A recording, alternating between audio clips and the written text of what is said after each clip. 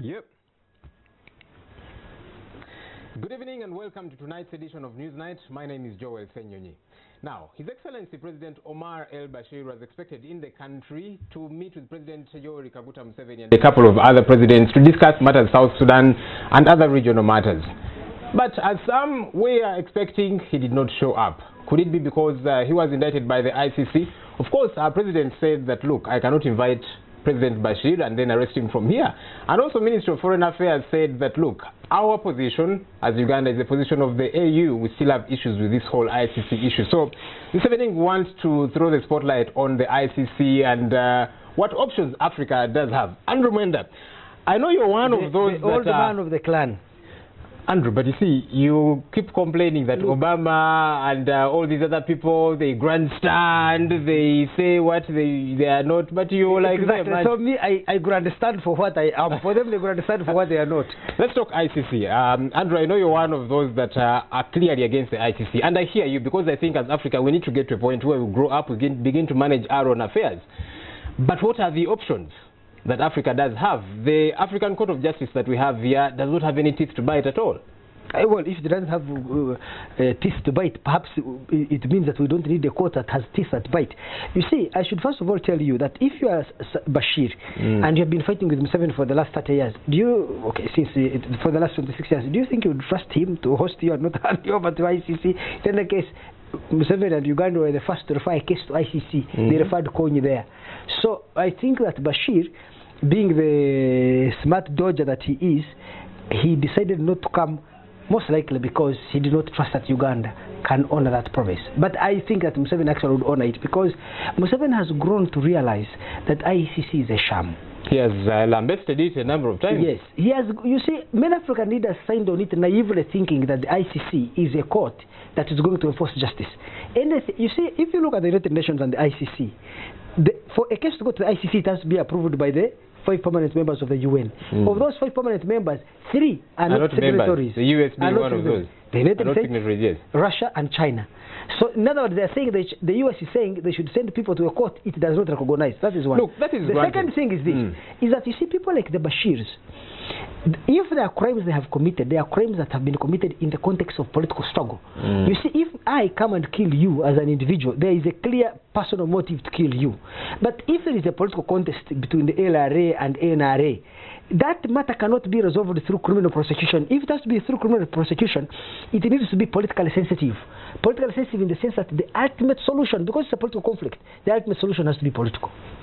Look, I do hear you when you put up that, but ultimately, we've got to find ways of resolving this because you see, if crimes against humanity, you see what happened in Darfur in the case of Omar el-Bashir, people butchered like a problem. Somebody has got to be held responsible. So, and when we talk about making, creating African solutions for African problems, what do we exactly mean? I keep hearing that, and I think sometimes maybe it's quixotic. The answer for you is in South Africa, it's in Rwanda, it's in Mozambique.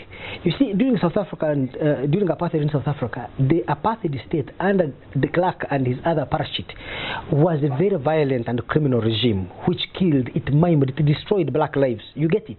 But Mandela understood that the resolution of the problems of South Africa could not be done through courts.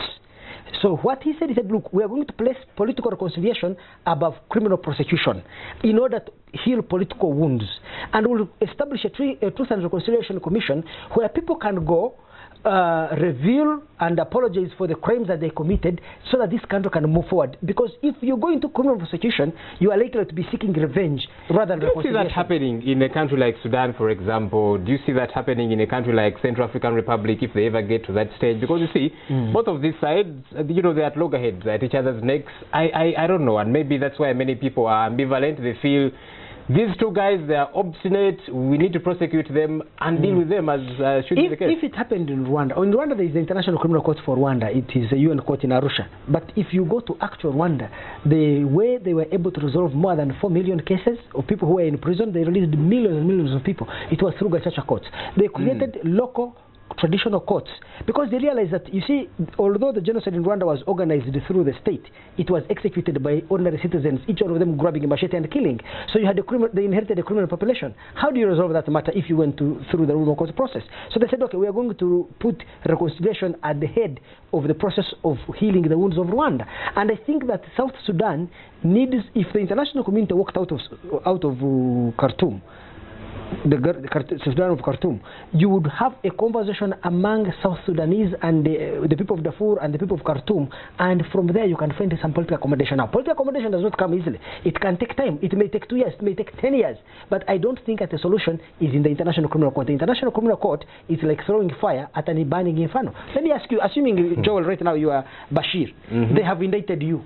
What should stop you from killing? Because whether you kill what today... But you see, Andrew, it gets back to the argument that we did have last week. And last week after Obama's remarks, and you and others went screaming your heads off saying Obama should mind his business. Daniel Kalinaki wrote an interesting article and said, look, if Obama pays your medical bills, he has every right to talk about your hygiene. And maybe that's where the ICC comes in. For as long as we keep running to these people, when we have conflicts, you remember what happened in Rwanda? Everybody was saying, where's the Western powers, where's the UN, and so on. Now, when they come in preventatively, whether or not that's what they mean, then we complain. So we cannot complain until we come of age. I think theoretically, Kalinaki was making a very good argument in the sense that if you keep, I'm against foreign aid. By the way, I mean foreign aid, whether it's in form of advice for Obama, whether it's in form of money, whether it's in form of peacekeepers, relief food, every form of humanitarian aid. I refuse all foreign aid. I think that if we have to suffer, let us suffer our own problems, that the solution should come from within. But are we willing to keep running to them? So let me come to Kalinaki. Kalinaki theoretically is right, but the United States government does not contribute even 1% of the budgets of African countries. I have told you that. Andrew, you should know that 47 countries, the US sends aid directly, and they are in about 27 countries.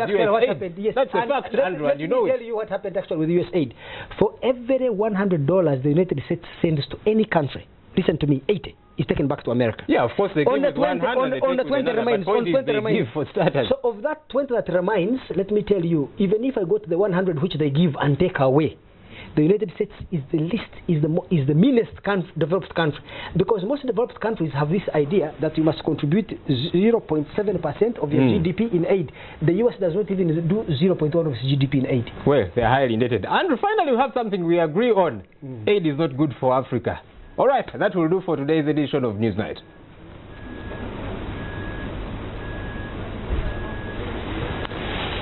Okay, change.